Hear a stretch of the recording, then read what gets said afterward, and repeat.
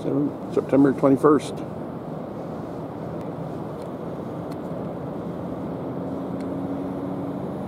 Our first clam dig of the season.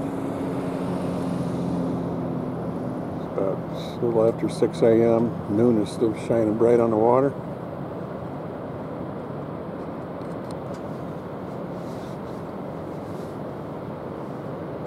Folks down there digging by lantern light. We may try that too, but we'll see. But it's hard work.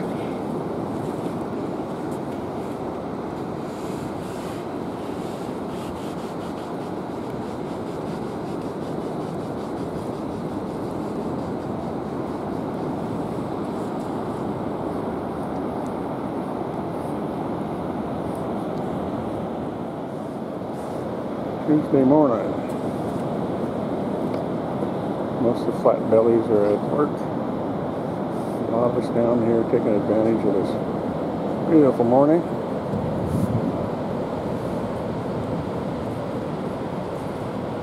Moon hasn't set yet.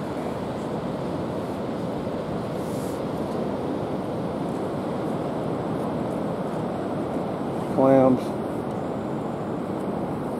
Clam sign is everywhere. Give you a quick look at that. There's your typical. Well, I'm glad I counted because that was only 19. That's a crater shell. Crater shell. Crater shell. Well, good.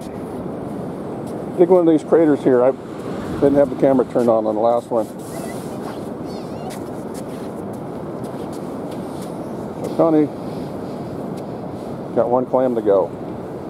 She counted, only had 19, so one more to go. She can get this bruiser.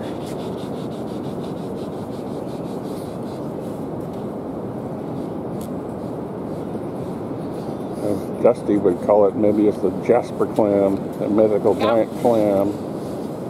Uh-oh, where'd he go?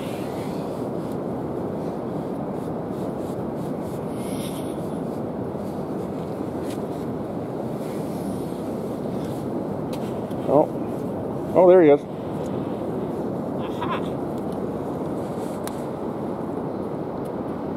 Nice clam. That's number 20. Number 20. Thank you. Alright, so now we're going to show you how we clean them. Folks do it different ways, I guess. Get focused in on that. So, yep. Nice jumbo clam out of Connie's bucket. I've got several jumbos. Some people like to dip them in hot water, I guess, to get them out of the shell, but it's so quick and easy without putting them in the hot water. But anyway, I'll show you how we do it. And you know, ideally you start with a beautiful clean clam like that. It's not all busted up, so it's pretty easy. So once you get your knife in there, they'll start closing up and make it really hard. So there's a membrane that attaches to the shell right along there, and there's a muscle right down in there and right down in this area. So what I do is I make a quick cut down that membrane and then cut that rear muscle before the thing can really clamp up and make it difficult for me to get in there. So we'll see how this goes. First clam.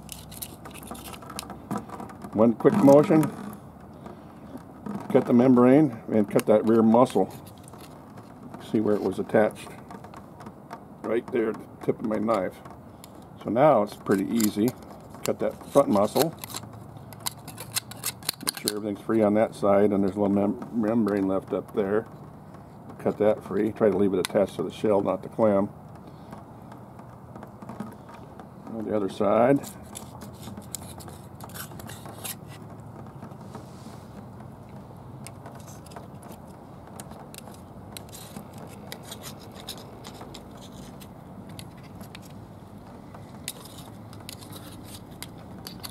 That's pretty much free. You just kind of rub it off the last attachment there. So if you look here, there's still some of that membrane left. So get hold of it with the knife and just kind of peel it back. And there's a little bit up here too, so Just try to make this job 50-50. Connie does the second half, which we'll show you, but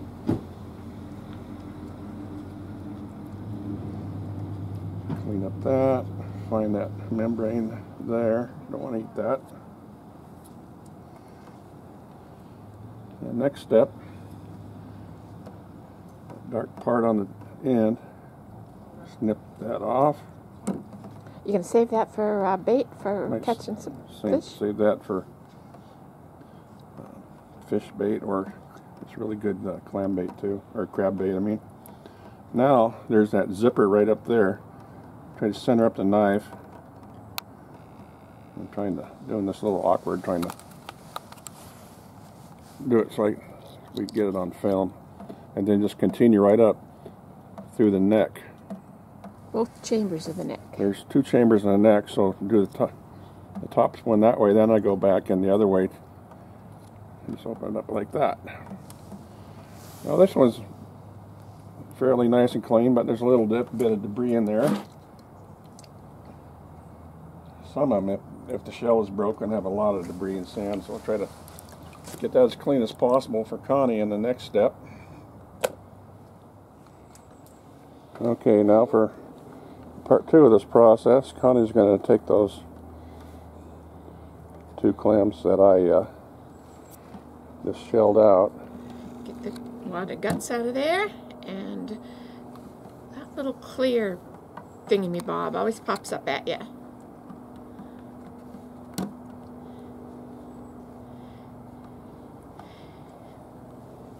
I don't get too obsessive about every little bit, because the clams are, you can eat the entire thing, guts and all. You do that with steamer clams, but I don't want to eat that much guts. And this part in the center is a little bitter, so scrape that out.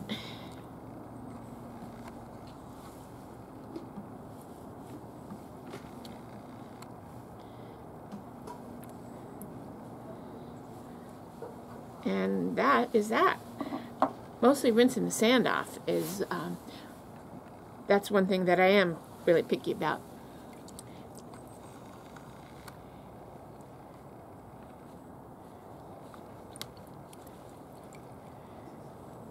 And this one was really nice and unbroken, so it's easy to rinse the sand off.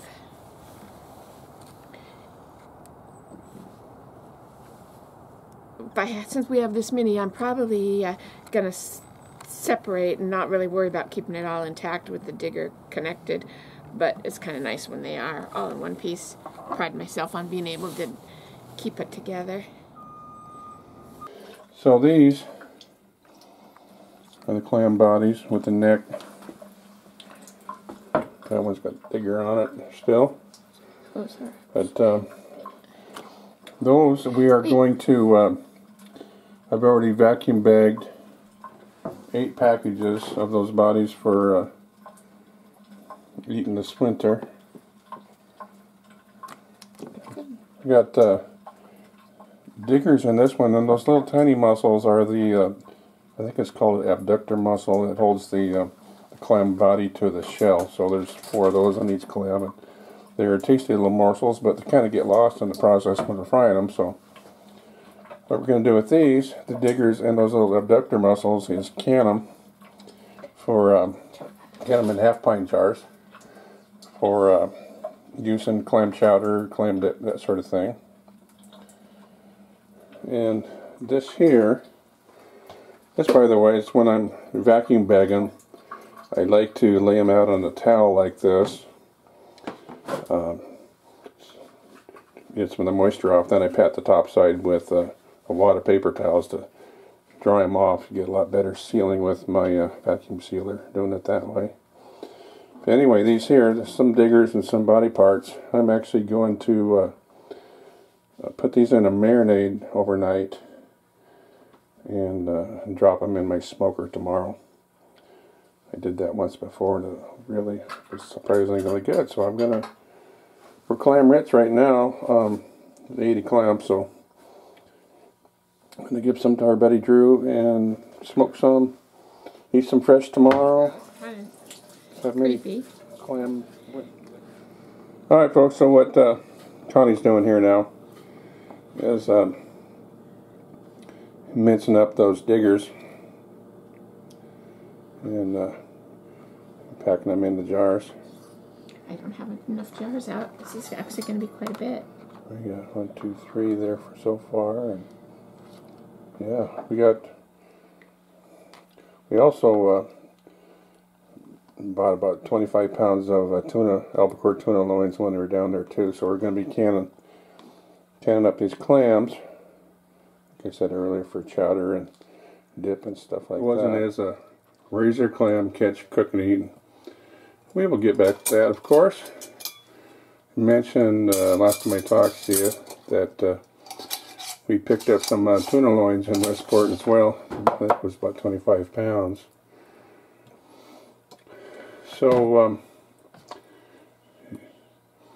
this is not your star-kissed clams, tuna. enough for dinner that we dug up yesterday, and I just dried them off a little bit on paper towel, put them in an egg wash, beaten egg and milk, and then in some cracker crumbs, bread crumbs, a little bit of both of those, just because that's what I had. And especially since I dried the clams off there, it sticks on pretty good. And that is ready to cook. We're going to pan fry these. I've had them deep fried, and I like deep fried when someone else does it. Ready to go in the pan. So, you're using an electric fry pan. What's your temperature setting on that? It's pretty hot. I got it about 400 degrees, so they don't cook too long. And I'm using peanut oil. Use whatever kind of vegetable oil you like. I like peanut oil that doesn't seem like it smokes and burns at the high temperatures. And you just flat fry, like so.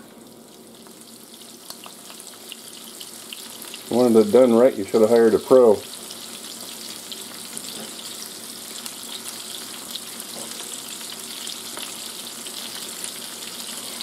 So how long do you cook them? Till they're brown, and then I'm going to flip them and brown them on the other side.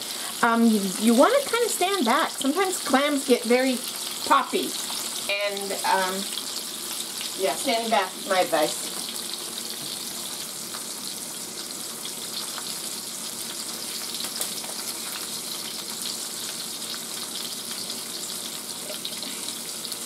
See those clam strips look yummy, I think. Whoa! Son of a gun! Did you in the face? Forewarned, and yeah, that flipped itself over.